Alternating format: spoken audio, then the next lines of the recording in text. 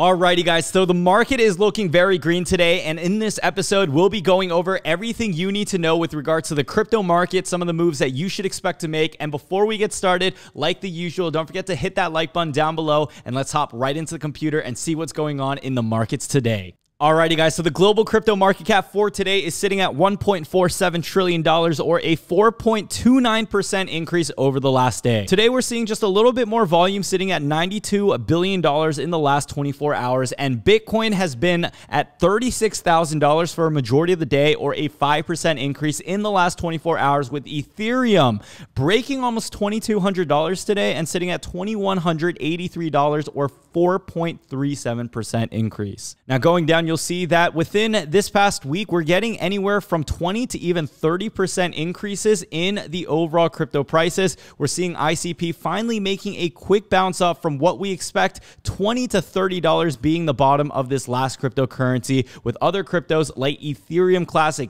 gaining up to 27% increases just today. So let's go into some of the best performing crypto assets in the top 100. Elrond is also up 21% just today, and we also have Qtum up 15%, Bitcoin Gold up 14%. Scrolling down, we also have VeChain up 13.67%, Shiba Inu up 13.18%, and majority of other cryptos up on average about 10% in the market today. So I think the timing right now couldn't have been any more perfect. We've been talking about how the approach of July is going to bring forth more bullish activity, and right now this is really good news, not only because we're starting to see a nice healthy increase in Bitcoin, but we're also seeing other altcoins like Ethereum and other branches, Ethereum Classic, gaining some serious traction as well. As an investor, these are definitely not the days that you want to consider investing, only because we still have a lot more opportunity to make some lower lows or even return back to our previous all-time highs. But anytime you want to consider reinvesting into the crypto market, if you're not dollar cost averaging consistently, I recommend that you buy in on those red days where it seems the hardest. I do believe we are going to have many more opportunities to come, and that this is not the only moonshot time we have for Bitcoin and the rest of the overall crypto market. So if you guys are experiencing any type of FOMO right now and you feel like you didn't invest enough at all, just wait a little bit, because we will experience another pullback where you will have an opportunity to invest again into the market. Towards the end of the video, we will be going over some price targets that we need to see with Bitcoin, but for now, let's cover some crypto news that you guys should be aware of. So Tom Brady has been reported to be heavily involved in the crypto space, but just recently he actually came out with an announcement of an equity stake with the crypto exchange FTX. So several months ago, Tom Brady went ahead and launched an NFT platform with Apple, DraftKings, and Spotify executive advisors. The NFT platform is still underway, where if you go on the homepage, you're only going to get this one landing page where you can join the early adopters club. I went ahead and put my information in there just to see what may happen in the future, because they do have a pretty impressive team of advisors and board. So when this really does begin to pick up, I do want to line myself in a position where maybe I can pick up some NFTs before the market goes into another boom. For the most part, the NFT market has cooled down significantly, but like I've said in plenty of videos, I do believe things are going to start heating back up once we get into the fourth quarter this year. Now, although the NFT market can be pretty intimidating, especially if you don't know where to start,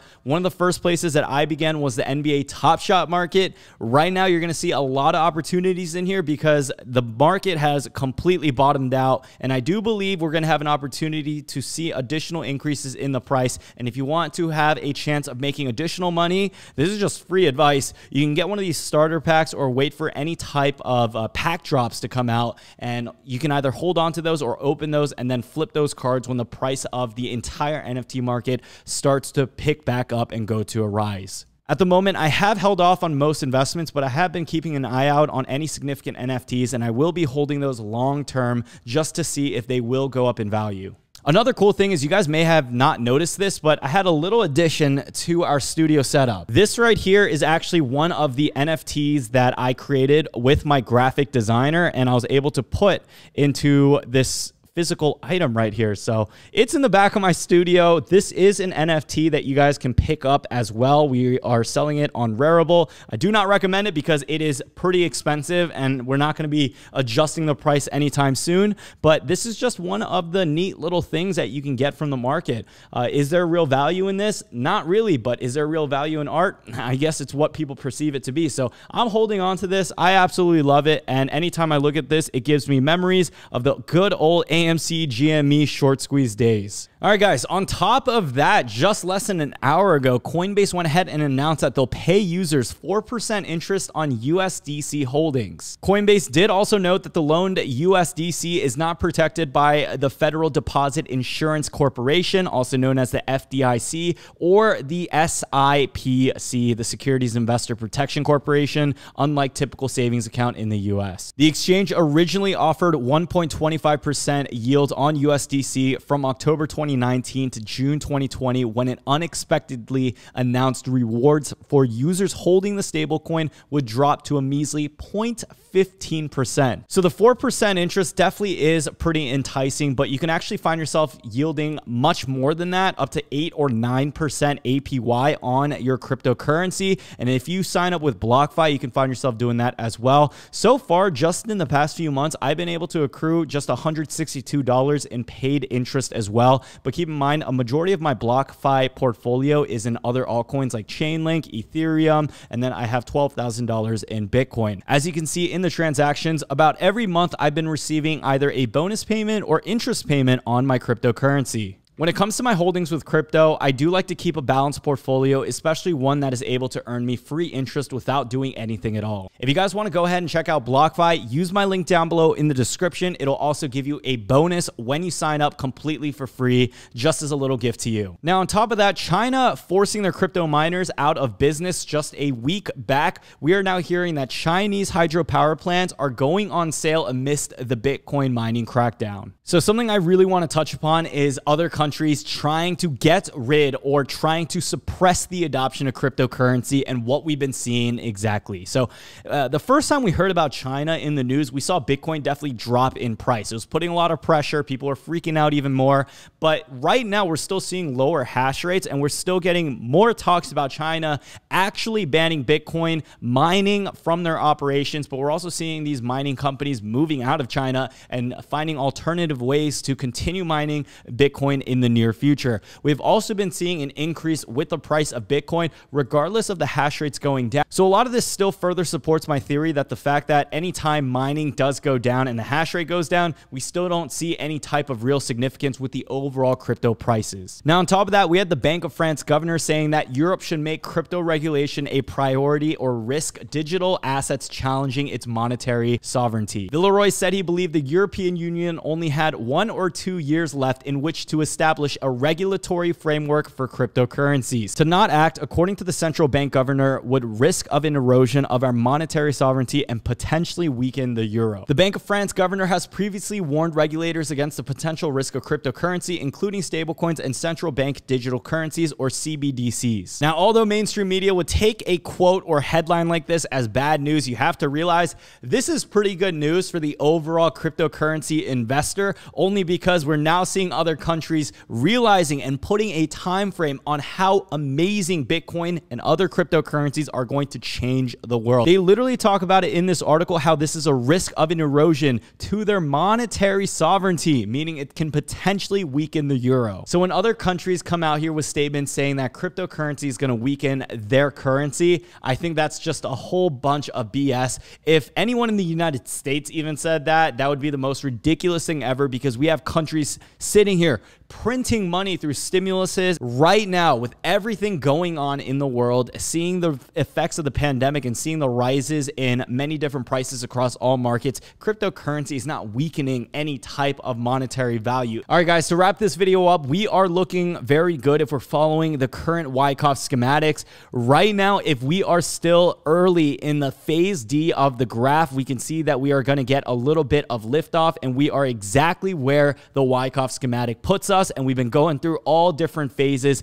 in the past few months. Now, I do want to mention that there is a possibility that we could be in a much earlier phase of the Wyckoff theory. You have to keep in mind that whatever still happens, there may be pullbacks, and if it does go back a little bit more in price and it still resets into phase D, I'm okay with that, because as long as phase C and phase D and phase E continue to happen, we will see that rise in price and hopefully near those previous all-time highs where you can decide, hey, I'm going to keep holding, or where most people are going to decide to liquidate their current positions. I strongly believe if we do get back to the near $60,000 price range, that most people will be selling off their crypto investments, and it's going to be much harder for us to get near the $75,000 to $90,000 price target by the end of the year. But we're still only approaching July, and there's a lot of time ahead of us in order for us to make a lot of money in this market. Now, on the other side of that, in the short-term volatility, we do have the potential of being in a bull trap, meaning if we're not able to close above a certain threshold and we continue to see the volume diminish, we may be in a situation where the price returns back down to the near $30,000. Now, regardless of whatever happens, if you guys have been following the strategy of going long, holding onto your crypto investment, these type of volatility swings are just going to be additional opportunities for you to make more money in the market. So with Bitcoin continuing to increase in prices and Ethereum also continuing to go up, the reason why I am not investing into any other altcoins at this moment is because of the fact that we're still controlled by Bitcoin's price movement. So whatever happens with Bitcoin, that's what we're going to see with other altcoins fall. And if the market does decide to fall anymore, I just don't see the return of these altcoins of anywhere from 10-30% being worth the possibility of seeing a 50% plus decrease in the price. Now, there's a strong possibility that may never happen at all, but if you guys are part of my inner circle, just as an example, you're a Patreon member, you'll know how much money I have allocated in my crypto portfolios, and I do not ever want to be over leveraged in this situation, especially right now when all of the charts are still wonky and we're still trying to find the direction of where crypto is headed towards the end of the year. Now, guys, thank you all so much again for watching. I'll keep you updated if we do see any type of drastic movement in the market, so make sure you guys subscribe and turn that bell notification on so you don't miss out on any upload. Thank you all so much again for watching. Today's code word is going to be banana. Comment down below banana if you made it all the way till the end of this video. On top of that, don't forget to check out Webull, where you can get 2 free stocks, one valued up to $1,800, where you can trade both crypto and stocks after you deposit $100 into the app. Don't forget to check out BlockFi, like I mentioned earlier, earn up to 9% APY on your crypto holdings. And one final thing, Surfshark, protect yourself with a VPN at all costs. Check out my link down below in the description if you're looking to get 83% off and 3 months free. Thank you all so much again for watching, and until next time, peace out.